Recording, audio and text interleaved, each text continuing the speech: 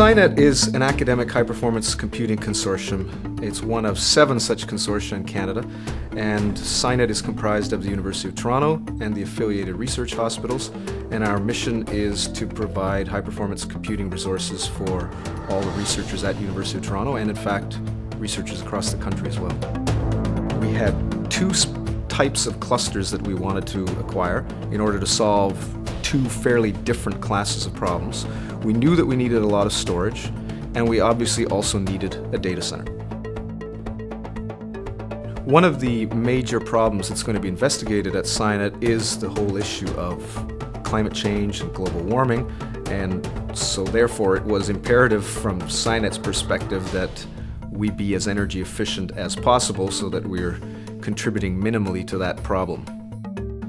If you take that traditional, fairly good data center, 33% of the energy that's going into it is being used for things like cooling.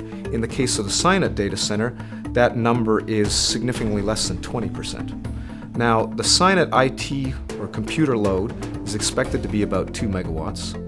So it means that in a year, the difference between that traditional design and the SciNet design works out to roughly 6,000 megawatts a year.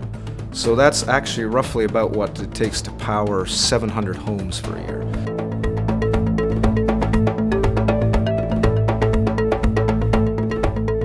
People have become much more conscious of the energy usage in high-performance computing, in fact in computing in general.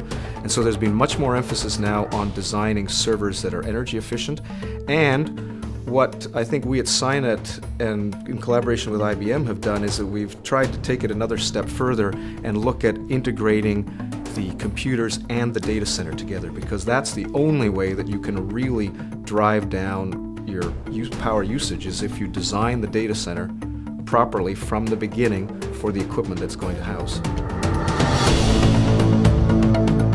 I think SciNet could be almost the poster child for the IBM Smarter Planet program. The data center and the equipment in it have been designed from the very beginning to be as smart and as energy efficient as possible. IBM understood what it was that SciNet wanted to do. They understood that SciNet wanted to build a state-of-the-art computing center, and that SciNet had to minimize capital and operating costs at the same time. So IBM's iDataplex solution offered SciNet some significant advantages.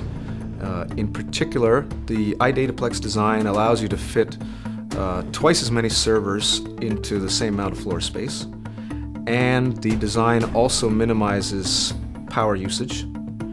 And in addition to that, those basic design features, there's also a water-cooled rear door on the iDataplex racks, which removes all the heat that the racks produce, and it gives us a very efficient way of cooling the racks, and it also allows for more flexibility in the design of the data center or the machine room itself. The SciNet deployment will be the first time that the IBM iDataplex has been used in a large high-performance computing facility. So it will be the largest high-performance computing iDataplex installation. It will also be one of the first large installations with the new Nehalem architecture CPU from Intel.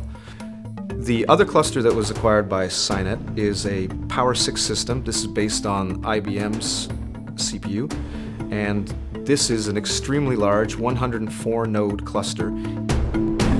We've probably recognized a savings of about 15 to 20% as compared to a traditional, reasonably well-designed data center. That's about $300,000 a year in operating costs. We certainly hope that the SciNet resources are going to attract people to Toronto and to the hospitals. Having access to a system that's in the top 20 in the world is extremely exciting for a large number of researchers, and this gives them a leg up on the competition. I think the SciNet model is going to be very useful and perhaps more commonly employed going forward, because what we did was that we closely integrated the design of both the data center and the choice of the high-performance computing that it was going to house. And given the increasing huge power demands of these high-performance computing systems, this is going to be the only way that people are able to optimize the energy efficiency of their data centers and their computing equipment. The top 500 list is a list that's published twice a year of the top 500 supercomputers in the world. The IBM Power 6 system that was installed in November at SciNet placed number 53 in the world on that list. We expect that the new cluster from IBM, the iDataplex with the new Intel Nehalem architecture, will place hopefully in the top 20 on that list.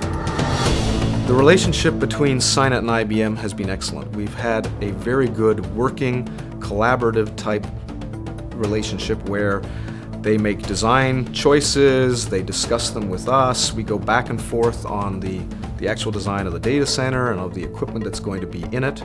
And all this has happened remarkably quickly.